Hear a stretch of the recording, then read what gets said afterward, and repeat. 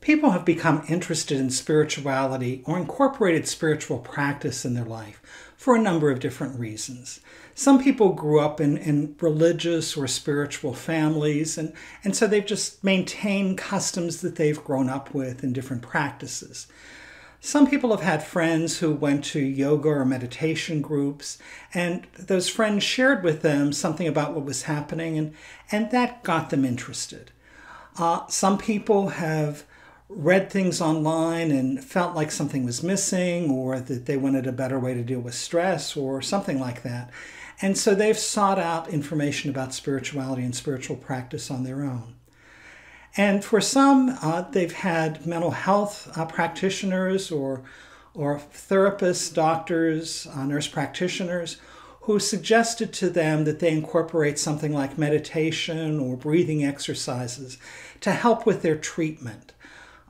There's a lot of research in terms of how meditation and other practices really support our health and well-being. And I talk about that in another video called Meditation and a Healthier Mind and Body. But all of these reasons bring people to a place where they're interested in spirituality, they want to learn more about spiritual practice, and are trying to understand what that means and what the progression will be like for them. So today I want to talk some about spirituality, spiritual practice, and what that means in terms of our soul, our spirit, that inner light within us, whatever words you describe, that inner part of ourselves. Now, many spiritual teachers and religious leaders talk in terms of transformation. Now, I've used the term transformation and have used it particularly in my writing in the past. But as time has gone on, I have felt more uncomfortable with the idea of transformation. It conjures up for me images of those Transformer movies where the trucks become the superheroes. To transform, in my mind, sounds like one thing is becoming another. Now, maybe you're like me, but I'm not wanting to become a different person, another person. I pretty much like the basic person that I am. I have some rough edges. There are ways I still need to grow.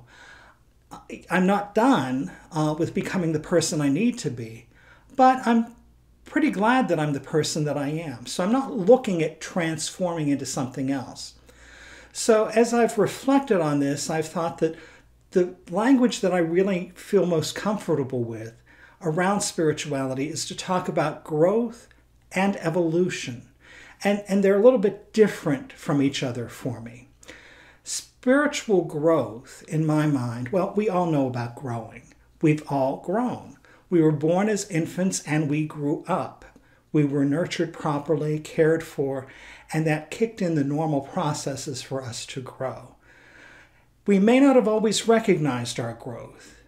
For instance, in some families, they mark how high children grow, how tall children grow, on a doorpost or the wall, so that you can see from year to year what growth looks like physically. You know, some of us get an idea of our growth when we look back on our life. For instance, when I think back on my adolescence and what emotions were like for me, you know, as an adolescent, as I was first really experiencing the neurochemicals related to emotions, I totalized on everything. And I'm really glad that in time that sort of evened out, and that as an adult I'm better able to manage my emotions, and most of us are.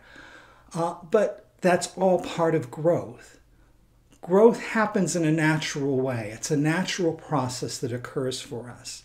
Similarly, as we do spiritual practice, as we engage on a regular basis, we will experience growth in our life, and growth in particular ways. Evolution is a little bit different. Evolution is change that occurs out of adaptation. When we experience different things, new things, we adapt, we make changes. One example I have in terms of personal adaptation has to do with my writing. I've published 8 books. My first book I wrote in the early 1980s. At that point, Writing a book for me was sitting down with a pad and a pen and literally writing the book. So I would write, and you see people tear up pages in TV shows and movies. Well, that was me. So that I would write a page and adjust it and sometimes tear it up and ball it and throw it away. And eventually I had a book. And once I had that book handwritten, I then sat down at a typewriter and typed the thing out and sent that to the publisher. And the editor and I sent it back and forth by mail, working on that transcript. We'd use whiteout, for those of you who remember whiteout, and make notations in different colored ink on the margins. And eventually we had a polished manuscript that needed to be retyped. So that was writing a book for me in the early 1980s. Today, there's hardly anything that I write that I don't do on an electronic device. I've had new experiences. I adapted and evolved because of those experiences. And spirituality and spiritual practice are a lot like that.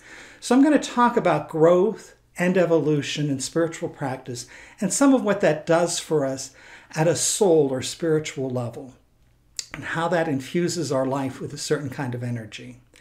And as I do that, I want to invite you to subscribe to this channel, to click the bell, and to stay tuned for more exploration of growth and evolution in spiritual practice. One of the things that people notice when they begin a spiritual practice that's right for them is that during that time of spiritual practice, they experience a sense of peace. They find that the stress of their day sort of fades away. They're not aware of the concerns that they have, and they enter into a quiet space where all is at peace for them. This is true whether you're doing meditation or walking a labyrinth, praying a rosary, or doing any other traditional spiritual practice. The thing is about the peace associated with this spiritual practice is that when you walk away from doing the spiritual practice, when you get back to your life, all of the concerns and the worries and the everything else that's going on continues to be with you. And you end up looking at that time in spiritual practice as sort of an oasis. That's not a bad thing. It's just that that's sort of the beginning time for you, the beginning phase. What happens for someone who engages regularly in spiritual practice, if you begin spending 10, 15 minutes, 3, 4, 5 times a week, you find that over time, that peace begins to fill your life gradually more and more, so that you finish that spiritual practice, the actual practice itself. You've experienced that peace, but you take that peace with you, and it begins to fill your life more and more. People will begin to notice that, and you'll begin to notice that whenever you begin to live in a more content way. And that contentment is sort of the next level of growth after the initial peace. Contentment comes for us as we have done enough practice that we've begun to really incorporate that practice in our life, and that the peace begins to really fill us in a way that we have a sense of wholeness in ourself, that there's a completeness in ourself. Yeah, there are still lots of problems in the world. No, we're not perfect people. Yes, there are things we still need to deal with, and there'll be difficulties that confront us, but we carry within us this sense of contentment that sustains us. And that's really part of the growth and the evolution that we experience. Now, I don't want to suggest that this happens all at once or it happens for everything. There are things that are likely to sort of prick at you and pull at you for a very long time. For example, one of the things that has disturbed me of peace and shattered my contentment on more than one occasion is driving a car in the city. I live in Atlanta. There's lots of traffic, as there are in many cities. And I know inevitably something's going to happen. And so I get agitated and sort of outside of myself sometimes when I'm driving. But I've learned that as I get into a car, one of the things I need to say to myself is, I know something's going to happen. Somebody's going to do something that's going to look crazy to me. And I just need to allow it to happen. And when I do that, when I'm conscious of that as I begin, then as I'm driving down a freeway and somebody from the left lane crosses 5 lanes of traffic to take the right-hand exit all at once, I can just take a deep breath and relax and remain at peace. So for me, driving has always been one of those things where I've had trouble maintaining peace and contentment. Other areas of my life, that's really a solid thing for me. My point in saying that is we all will have growing edges with this. How long does it take for us to experience that contentment? It will really depend on each of us. It's a growing process. Part of the way you can continue that growth is to work with a spiritual director. And in my video, Your Spiritual Direction, I talk about what that's like. But one of the wonderful things that comes with spiritual practice and the nurturing of the spiritual dimension of our life is initially that peace that begins to pervade throughout our life and grow to a sense of contentment where we value the life we have and the experiences we have moment by moment and know that each moment is really a gift. That's the heart of contentment. A few years ago, a book was published. It was a collection of conversations between His Holiness the Dalai Lama, the spiritual leader of Tibetan Buddhists, and Archbishop Desmond Tutu, the retired head of the Anglican Church in South Africa. In this book, called The Book of Joy, they shared about their own spiritual practice and sense of spirituality and their experience of joy that has been deeply rooted in their life. Now, there are some things that I want you to be aware of as I talk about this experience of joy and a little bit about these two men. Remember that both of them, while they're both viewed as spiritual teachers, they are very clearly religious leaders. They have very clear positions as heads within their religion. So I want to raise that because their practice is so very different one from the other. Yet, despite the differences they have, they still have a very similar experience of where the spiritual practices they do and the way their traditional outlook, how that has led them and drawn them through life to experience joy in life. Secondly, both of these men have experienced great hardship in life. They face things that few of us ever will. Yet, despite the hardships they've experienced, as these men continue their lives, they find that their lives are characterized by a sense of joy. Now, where does that joy come from? Joy is something that happens for us along the way. It happens for us as we are learning our spiritual practice, as we are engaging further and further. Buddhist teacher Thich Nhat Hanh has very wisely said that happiness is not the destination, it's the journey. Our happiness, our joy, is about our own choice. It's about what we focus on. And we learn to do that through spiritual practice. Just as initially when we engage in spiritual practice, we find that that experience is marked by peace, so too those initial experiences are marked by an experience of happiness. Now, by happiness, I don't mean, funny or giddy or, out of ourselves, but something very pleasing within us, that's the root of happiness. And as we live our life based out of our spiritual practice, we find that happiness grows and it evolves to the experience of joy.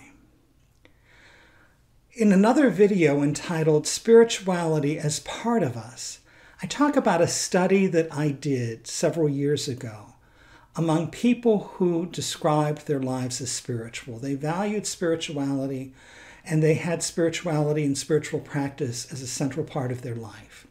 And one of the things they all described was this sense of joy and happiness. And they described it in very similar terms, but that how over time, those initial feelings of being happy as they did practice or coming out of practice grew to be a pervasive sense throughout their life, and that they would describe their lives as joy-filled. Not that everything was easy, not that everything was smooth, but that there was a joy to living. They looked forward to the next day. They looked forward to the next experience they would have. They trusted that there would be goodness in life.